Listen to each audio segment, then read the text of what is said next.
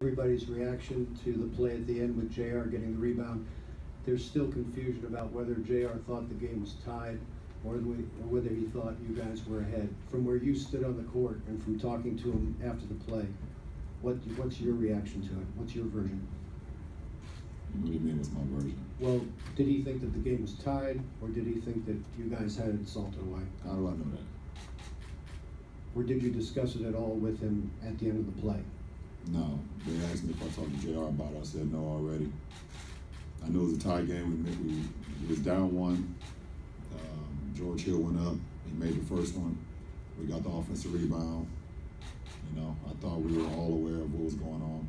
That's my view. So I don't know what JR was thinking. I don't know the question you were trying to ask.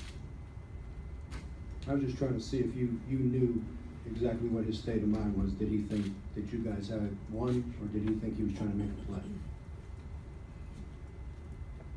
Not sure. Maybe I'm not sure.